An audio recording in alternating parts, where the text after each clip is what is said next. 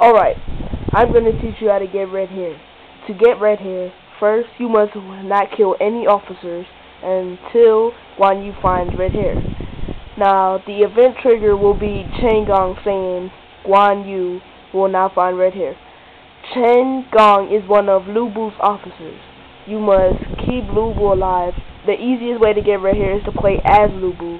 And once Guan Yu finds red hair, after Chen Gong says, Guan Yu must not find red hair, do not do anything, do not kill any officers, run away from officers if they confront you.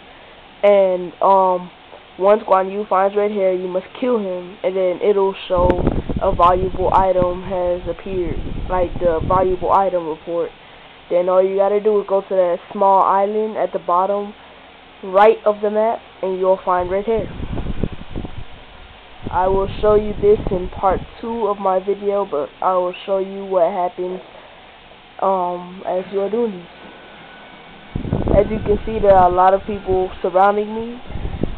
You can kill like privates and majors and sergeants, but you see how Zhang Fei is coming after me?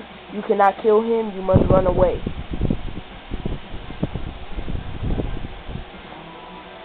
You see now Guan Yu is finding red hair. If you kill Guan Yu after this scene, you will find red hair. You must not kill any officers before this scene comes.